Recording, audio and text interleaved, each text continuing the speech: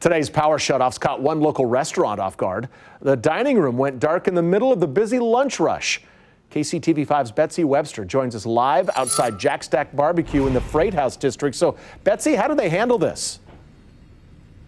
Well, you know, Brad, the timing was pretty bad, and the general manager said he certainly does wish that he had been given some sort of a heads up, but he says they made it work.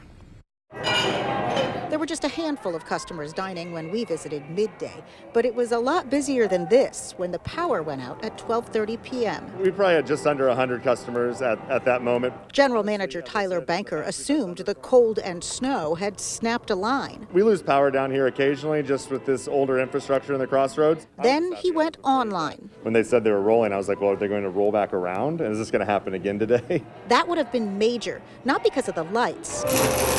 They were able to open blinds to get daylight in. But they cook with wood, which puts out a lot of smoke.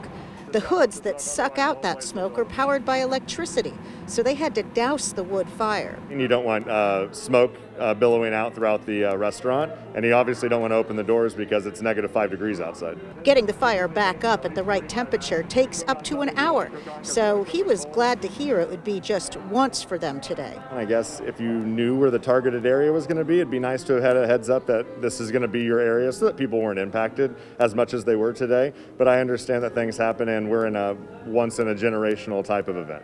Customers, he said, were understanding and patient. Anything that we had prepared that was ready to come out, we let them enjoy and finish. And a lot of them stuck it out and were able to enjoy a nice lunch afterwards. Now, Evergy says that if they do have to have another rolling power outage, they are going to try to make sure that the same customers aren't hit twice. So the folks here at Jack Stack are hopeful that they're in the clear for a while now. Live in Kansas City, Missouri, Betsy Webster, KCTV5 News. Yeah, they made the best of it. They were rolling with the punches, that's for sure. Betsy, thank you.